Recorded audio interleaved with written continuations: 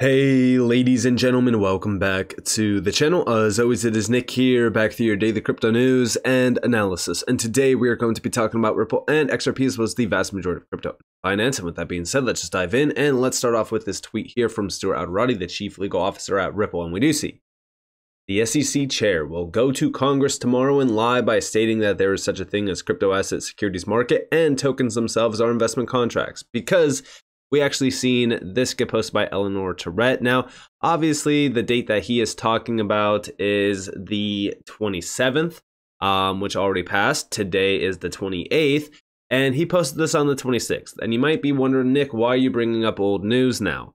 A lot of what we are going to go over is just kind of summarization from this meeting, but I want to give you guys a few insights on something that is actually happening and brewing behind the scenes around this. As we look at the second post, perhaps just one representative will read this line from the court's 7/13/23 decision in the Ripple case. XRP as a digital token is not in and of itself a contract, transaction, or scheme that embodies the Howey requirements of an investment contract. Now, we didn't really see that be brought up during the hearing, but we did see a few things happen, specifically from Congress. Now, remember that Congress can't technically fire Gary Gensler. They can't, right? But I do think that we are getting closer and closer to the point where, we could scold his entire ego and his entire career, right? Because what he cares about most is becoming that, big star regulator that has stopped out crypto fraud and this and that. But we all know that he hasn't, right? FTX got right through, which that did get brought up as well, which we are going to go over. But first, I want to play this video here because there was quite a bit of lying happening.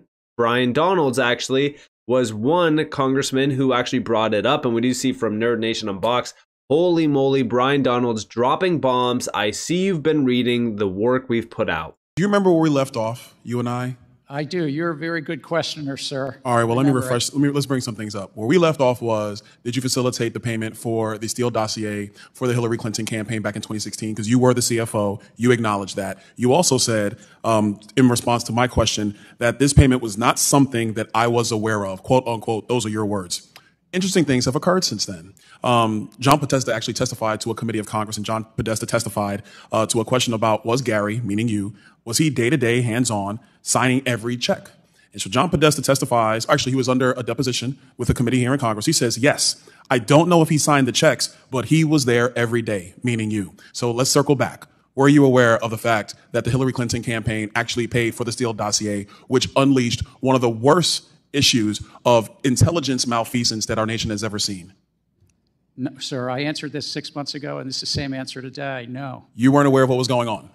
Mr. Gensler, I find that very interesting because, if I listen to some of the people in the staff that have left the SEC, you're very aware of everything that is going on. It's actually your MO. You're very hands-on. So you're going to tell the committee right now you had no idea that the Hillary Clinton campaign, of which you were the CFO on, sent money to Perkins Coie for a dossier that was phony, that led to the spying of a presidential campaign in 2016. You were not aware of any of this?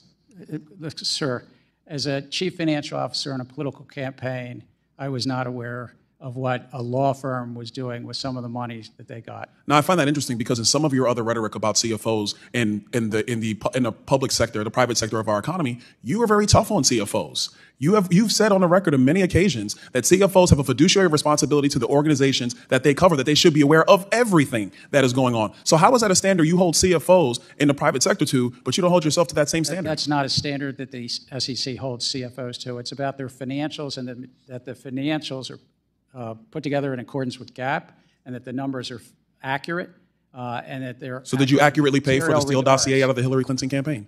Sir, I learned about that way after President Trump was a president and Hillary Clinton was a private citizen. All right, well, let's move on. We'll probably circle on that another time. And by the way, he does come back to it. There's over about 5 minutes over on Twitter that you guys can watch of just this entire interaction. But also outside of this, you guys probably know Steven Narioff at this current moment in time because there's been a lot brought up. But we do see, seems like there is confusion that agencies are still here to serve the people. They've evolved to protect government and institutions from the people. The SEC Gov protects financial incumbents, FBI keeps citizens in line, and of course the Justice Department protects all other agencies. Overhaul needed. And Here we have from Bitcoin Magazine, Justin, U.S. Congressman tells SEC Chair Gary Gensler his bill would fire him and restructure the SEC. I wish the Biden administration would say you're fired. Congress hopefully will. And yes, hopefully they will, but like I've said, it's going to be a lot more challenging for them to do so because, again, this administration, well, I'll leave you guys to that thought process, but let's speed it up to 1.25 and let's play the clip. And it introduces a major questions doctrine. And you told Mr. Barr that you received tons of feedback on your proposed ESG disclosure rules, feedback that should make clear that the proposal for ESG disclosure is a major question. And it should make clear that you don't have the legal authority to do that. So I'd ask you to knock it off. Cease and desist and work with this body to pass a law if you want to regulate something. You know, frankly, your time as chairman has highlighted two problems, a Gary Gensler problem and a structural flaw in the SEC. And as I told you in April, I proposed a solution called the SEC Stabilization Act. You're making the case for this bill easier every day you are acting as the chairman by doing rulemaking after rulemaking without any regard to the impact of these rules, or maybe that's the feature for you, I don't know. But it's having a massive impact on our markets. I mean, we have markets that truly are the envy of the world, and why would you disrupt them with processes that are driving capital out of our markets? Not because to avoid our laws, but to find some place where they can get clarity, where they can work with a regulator and get a decision in a path forward. So instead of selectively applied, you're not providing clarity with a rule that's evenly applied. You're intentionally shortening comment periods to limit feedback. And the courts have even called this arbitrary and capricious. You're pushing a woke political and social agenda, and I think abusing your role in the authority of the SEC as cover. So, I think fundamentally, the SEC Stabilization Act would remove the role of chairman. It would preserve the current commissioners, but it would add a sixth commissioner. So there would be no more than 3 from any one political party. And so that would provide a path that would make the SEC do what you're avoiding. Frankly, you're front-running Congress, you're front-running the courts, you're front-running even the own administration, and no one has held you to account for that. I mean, I wish the Biden administration would say you're fired, but the list of folks they need to do that for is long. Congress hopefully will with the SEC Stabilization Act. I yield. Gentleman's time's expired. Now, of course, we hope that this act does get passed. It's going to be a fight. It's going to be something that's going to be rough to get past, if I'm going to be honest with you guys. But like I said, at this current moment in time, I think it's so clear that Gary Gensler is not fit for the job, for the position. And I honestly think that this is all by plan, to be completely honest with you guys. And I've talked about this many times in the past as well. We know Gary Gensler is a part of some organizations that are already working on global crypto frameworks. I think that all of this is some big show. If it's not, then I would be surprised. But a lot of this can be connected right back to the FSB with the IMF, the BIS, the G20, which I've been outlining probably for about 3-4 months now. And it's something that we really need to look over because we already know that the plan is in place. Could Gary Gensler, like him or hate him, just be one big part of the show? 100%.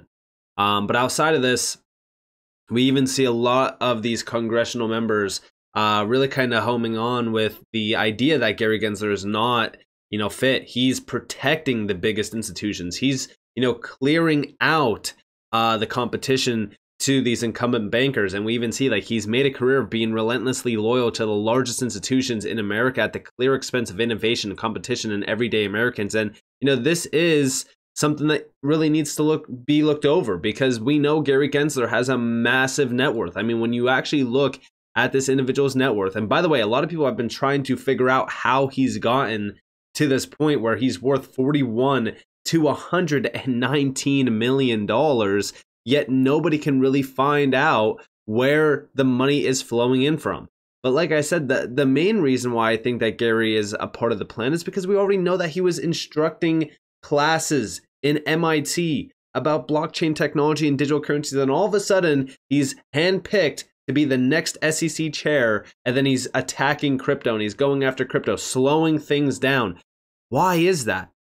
We already know that global crypto regulations are, planned for the end of 2025 with the FSB, which Gary Gensler is actually a part of. In my opinion, this could very well just be all part of the plan. And I do think that, his net worth should be looked over. I think that we need an investigation there because it's astonishing how he's worth this much. again, a lot of these members of Congress are also worth quite a bit of money. But at the end of the day, listen, as we really kind of look at what's happening, I think that there's going to be an investigation if this isn't all part of the plan. Outside of this, we already know that the SEC has failed tremendously. We know Gary has been failing tremendously. And even this clip here with Patrick McHenry really kind of talking about the losing streak and even the threat of subpoena on documents related to FTX, I think that this is clear that they are going to most likely try to target Gary as much as possible. The standardization act from Congress is a big one to really kind of look at. But listen closely to this clip, and I will talk more about this. Third, your efforts to choke off the digital asset ecosystem, which has created real harm for consumers and our markets, is clear to all. You said the law is clear. And by the way, yes, they have caused tremendous harm to the retail sector. $15 billion right out of the gate. Once they dropped the Ripple case, that was big. And it wasn't Gary Gensler who dropped that, of course, but it was still on the SEC.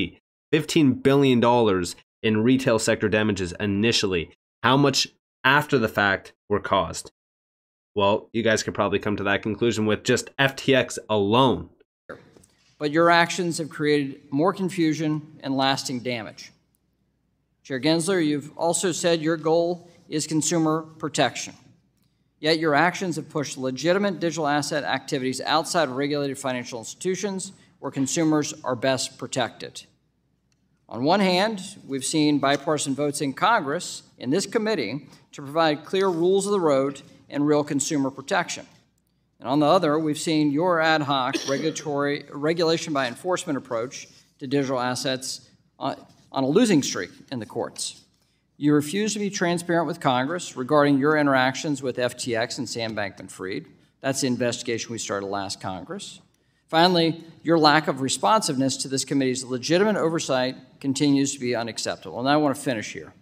In February, the committee made multiple requests for documents to the Securities Exchange Commission. This is normal congressional oversight.